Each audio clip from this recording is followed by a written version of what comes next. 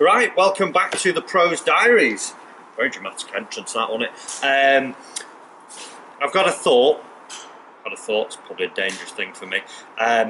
Before the season gets going, I really want to get good at wedges. Now, I intend to try and play a bit more. I said that last year, didn't do it. Standard. But I do want to play some more golf this year, and one of the things when I've looked back at my golf, when I'm okay off the tee generally, I'm pretty good with my irons.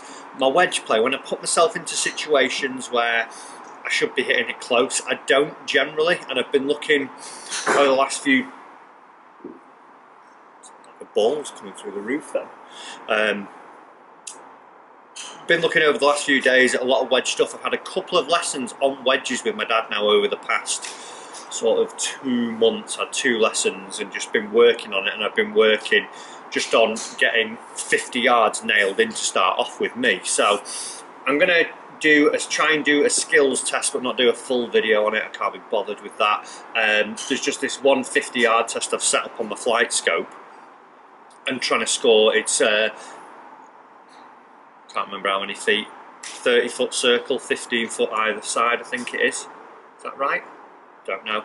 I know that the middle's 6 foot, 3 foot. Yes, it's 30 foot. Yeah, 15 foot either side. The middle of it's 6 foot. The most points I can score is 25 points. Trying to hit it to 6 foot and in. Average, I think, the other day. Here we go. Average from 40 to 60 yards for a 1 to 5 handicapper is 31.9 foot. And 77% of greens are hit. 31 feet.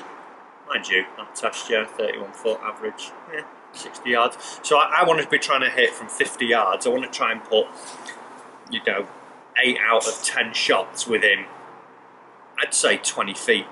If I can get it inside 20 foot, I can hold some putts. So I'm going to do the test now. I did it this morning. Did really well. Probably guarantee I won't do as well now. So let's have a look at that. Right.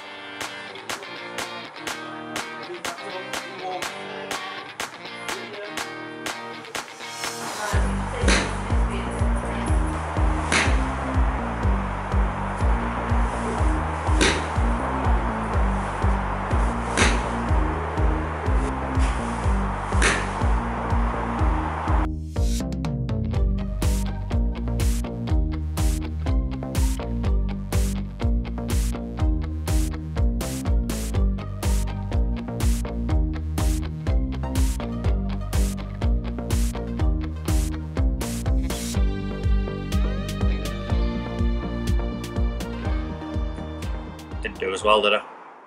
Almost of the mine where I should have probably put my screenshot of me doing the test this morning and blagged those results, but there's no point. Can't remember what I scored there, 8 was it, out of 25? I got 17 this morning. So there's still work to do, Not sure what I've got going on this week. I know I'm teaching a lot. Got the uni coaching. Got that tonight. I'm going to try and play golf on Monday. I released a video last night, Tuesday night, playing and sort of teaching coursework, and the comments on that were absolutely awesome, so thank you so much for those.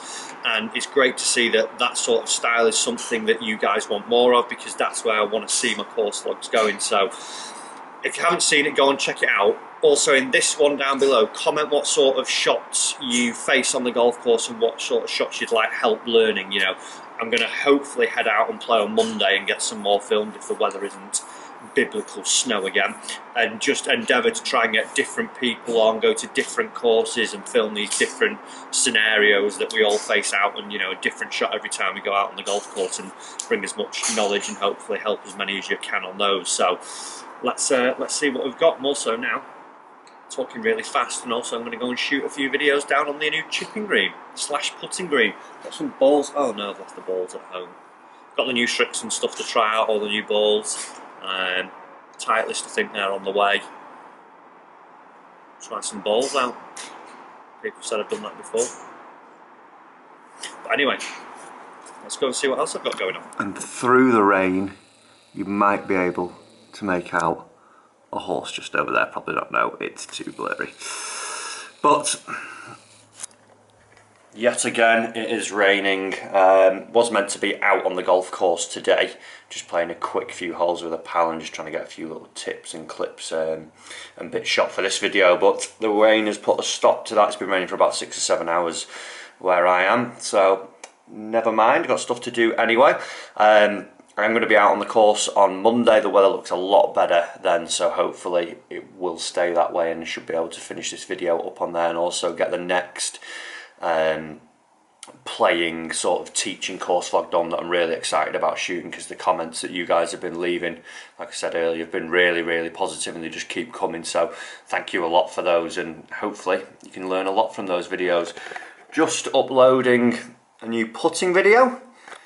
You probably will have seen that before you actually watched this video, so let me know how you enjoyed that putting video. Leave a comment down below.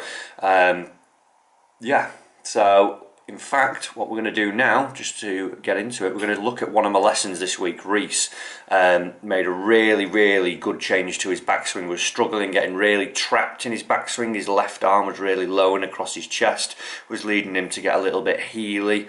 And if he did catch, you know, a good strike, he wasn't really getting as much distance as we'd like and wasn't getting the flight we would have liked to have seen. So some simple drills with a mirror, a football, a basket, stuff that you can do at home as well, without even using, you know, the art of actually hitting a golf ball out on the range. It was just putting it into position really and feeling a little bit more stretch in his backswing and getting his hands a lot higher has led to some great changes. So let's have a look at that video, and I'll probably see you shortly on the golf course at Formby, where I'll be playing golf, because that's what you do on a golf course. So let's get into this lesson.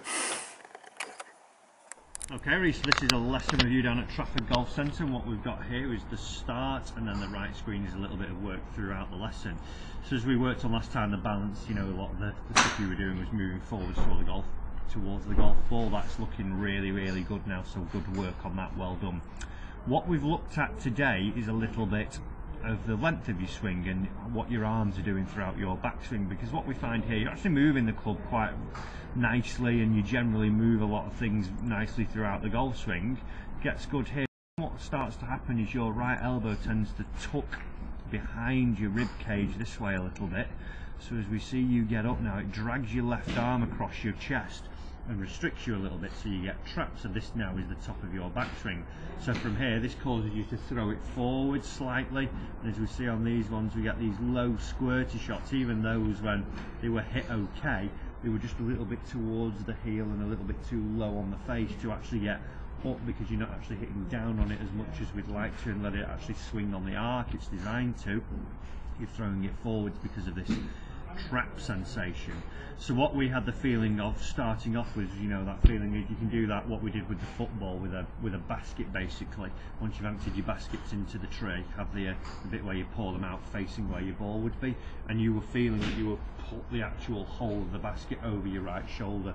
With us it was the feeling of the logo looking more into the mirror, or feeling that as you swung up to the top, your left hand would be sitting on top of your right hand now, as opposed to when we see this one here, almost that right hand's still, the palm would be over on top of the left. We want it to be opposite, feeling that the right hand would be underneath here. So what that led to us doing then was having some swings where we get you up into a position to this, so you were stopping and feeling really stretched, and that's the first one after you did those basket drills. So that's really solid, a great improvement there. We see the left hand on top of the right, the hand's massively above the shoulder now, loads of width in there, and that one word you to describe it was taut, you know, that feeling of stretchness. Felt a little bit crazy at the start because you're so far up from where you were, but that's what we needed to go to. And then what we get the feeling of here at the end, one of your final swings now, as we see this was absolutely fantastic, this one. So really good setup. Each time you'd have a rehearsal, looking back into the mirror, feeling where your hands were going to go, get up to the top, and that, I love that position. We can see now the club's a tiny bit laid off, right elbow now actually a little bit more below the left elbow here. Your left arm is now matching your shoulders pretty much here, as we can see, as opposed to it being tucked under. And then as you come through on this one, it drops down pretty much the way it's come up. in, club slightly behind you, that great movement through the ball, and ripped straight towards target from there. So if we're looking for higher arms, if we're looking for more stretch, it's got to be that feeling of, as you are, that tight feeling as you described it. And that drill, like I say, if you get a basket or football, whatever it may be, your right hand, the left hand is going to sit up on top of it as you go through. But fantastic work there today, so keep on top of that, keep working, and I'll see you soon, pal. Actual sunshine. We have made it out onto a golf course. How happy are you? Really happy. I can't see you because you stand right straight into the sun, yeah. So that didn't portray the most happiness I've ever seen. So we're down at Formby Hall, going to shoot some other videos, but we're going to get some shots for us out on the golf course. So excited to be on here and not to be wearing 42 layers. There's actually warmth coming from the sun today. It's unbelievable. So sit back, enjoy the rest of this video, and I'll see you at the end.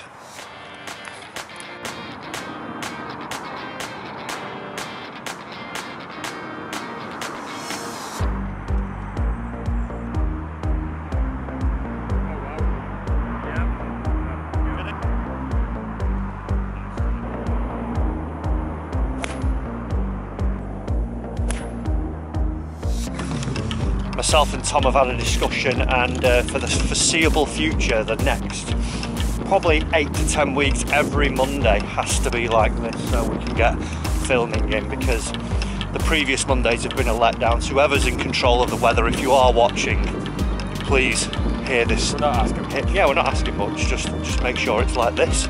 Sunny, 10 degrees, 2 layers on, perfect.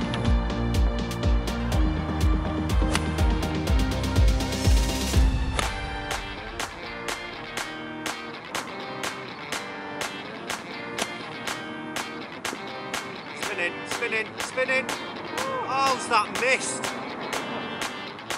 Is that on the back of the hole?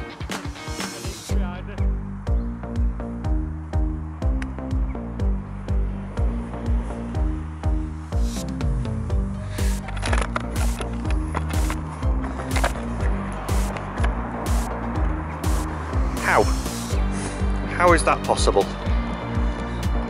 Oh well.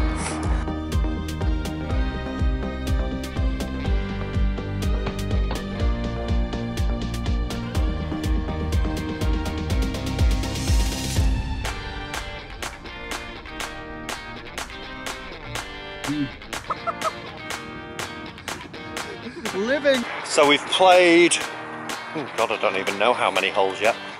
I'm going to call it 12 holes. Finished a vlog on the Playing with the Pro series, so I was giving us some information on how we play different shots and why we've selected those shots out on the course. Also just done a 1 club challenge, which was a little bit of fun out here with myself and Tom. Make sure you check that one. That should hopefully be out later this week. And now just going to film some strategy videos out on the course and finish off with a few more shots, so I probably won't see you again. Not leaving, but you know, whatever. Thanks for watching this video. Remember, follow me on all my social media platforms. Go and check Tom out on Instagram at TomThearonGolf. Subscribe to the channel if you haven't already, and I'll see you soon. Well, I'll see you next week in Pro's Diaries, episode 5, I think. It's ticking along nicely. Ticking, Tom, ticking. Oh, that's the only thing I can think of ticking, just hand of a clock. Okay, that wasn't great. No.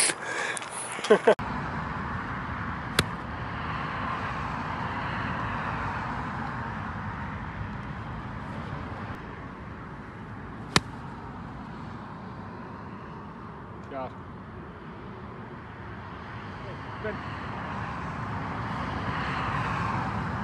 That was the get over please shot.